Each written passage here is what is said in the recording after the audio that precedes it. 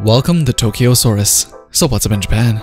The year of live action continues, with Monster Hunter apparently getting a live action movie, and this may come as good news to some, but probably bad news as you realize who's directing the film, and that is Paul W.S. Anderson, the one behind the live action Resident Evil movies. But it's not to say the Resident Evil movies are all bad.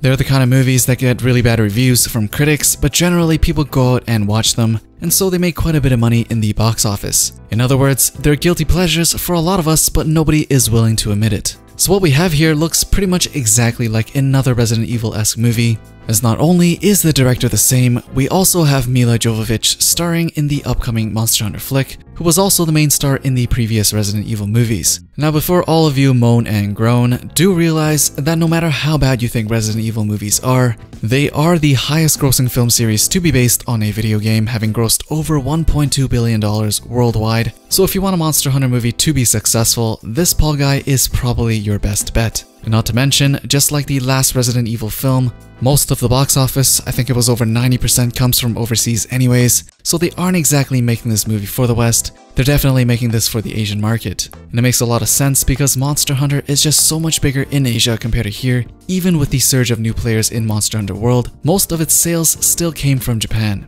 And Japan, from what it looks like so far, quite dig the Resident Evil movies in the past, so this Monster Hunter movie actually doesn't sound like a bad idea, at least on paper. Now Anderson actually wants to make this Monster Hunter live action into a movie franchise, just like what they did with the Resident Evil movies. Though the premise of the movie is gonna surprise most Monster Hunter fans, as its story is completely different than what we experience in the game, and the premise goes something like this. An ordinary man in a dead-end job discovers that he is actually the descendant of an ancient hero. He must travel to a mystical world to train to become a monster hunter before mythical creatures from that world destroy ours. Sounds totally like an anime premise, but it continues. The central characters are relatable American characters. You take a person from the ordinary world who thinks they're in a dead-end job. They feel like they have no future, they feel like life's a failure, it's going nowhere like Keanu Reeves in The Matrix. So it's about a normal American who gets dragged into this parallel world, this Monster Hunter world, and then eventually the parallel world ends up coming to our world. So you have creatures from the Monster Hunter world invading our world,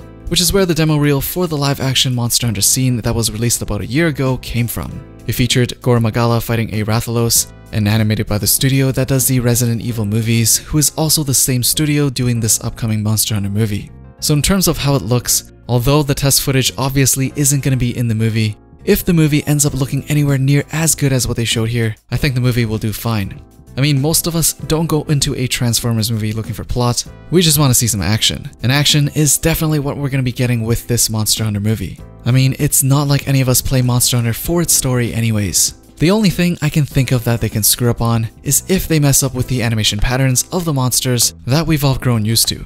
In the test footage, Rathalos is moving like a Tigrex, or his wings just don't bend the way it does in the footage, and that's something that a lot of fans already noticed in that short scene. Each monster in Monster Hunter has its own highly specific quirks and patterns, and if they decide to just animate them without learning about any of that, like the way they did with the test footage, then that would be very disappointing. And fans would definitely notice, as we've spent hundreds or even thousands of hours fighting the same monsters over and over again. But then again, that is test footage and definitely not something to judge the final movie on, so we'll just have to wait and see. This Monster Hunter movie will start production in September this year with a $60 million budget, so it's definitely happening, but I am more curious as to what you guys think have to be done right for a Monster Hunter movie to be enjoyable.